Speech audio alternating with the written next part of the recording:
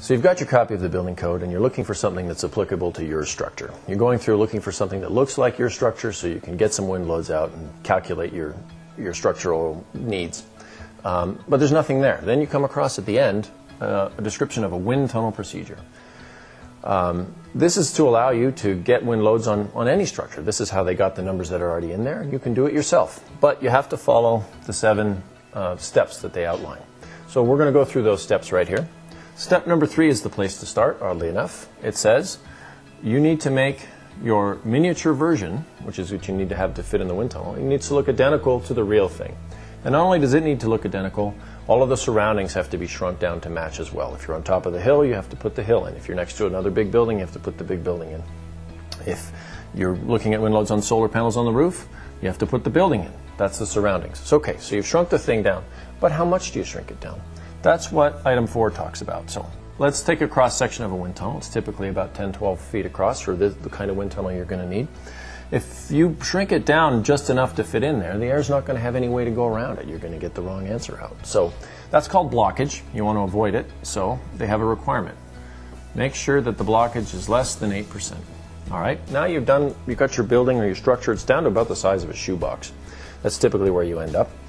You may have some feature on there that you're really interested in. You really want to know the loads on a sunshade or something like that. Item 6 has something to say about that. Now, item 6 says that you got to test fast enough, the sort of a minimum wind speed. You're typically going to look at something like around 30 miles per hour. You don't need to go faster than that because no new information comes out. So you're testing at that speed. Your little feature has to be bigger than about 1/8 of an inch if you're going to get the information out. So you shrunk it down, you've got your shoebox, you're ready to go. The next step is to make sure the wind is right. So let's just say that you decided to test at 1 to 300. All this math told you that that's the right size, that's the right scaling. It's 300 times smaller. You need to make the wind 300 times smaller, which is a kind of an unusual concept, but there are 2 particular aspects of the wind that this applies to. One is the rate at which the wind speed increases as you get up above the surface of the earth. You want that to happen 300 times faster.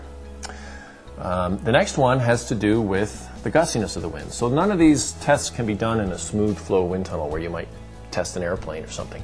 You want to have it in a boundary layer wind tunnel where you've got swirling winds gusting around. The gusts just like you feel when you go outside. And you want those gusts to be scaled to match the building. So they're going to happen 300 times faster, and they're going to be 300 times smaller than the real gusts that you feel when you go outside. So that's item 2. All right, so we've covered everything but 5 and 7. You've taken your model, you've made a replica of it, the replica of all the relevant surroundings. You've put it in the right kind of wind, a wind that's just like the real deal. Now you have to take your measurements, and you want to make sure that you're taking the right kind of measurements. And that's what items 5 and 7 talk about. Make sure that your instrumentation is adequate for the task. Well, of course it has to be adequate. This is a vast topic. We're not going to get into all the details here. I will just mention that there is a really good chance that what you're interested in is the peak. Measuring average wind forces, average wind speeds is probably not adequate. You want to measure the worst thing that's going to happen. So you're going to have to measure the varying wind loads and wind forces. Now, so this is a necessary but not sufficient list. You want to match all of these things, and there may be some other things you're interested in, but this is a good start for looking at a wind tunnel test and ensuring that it's adequate.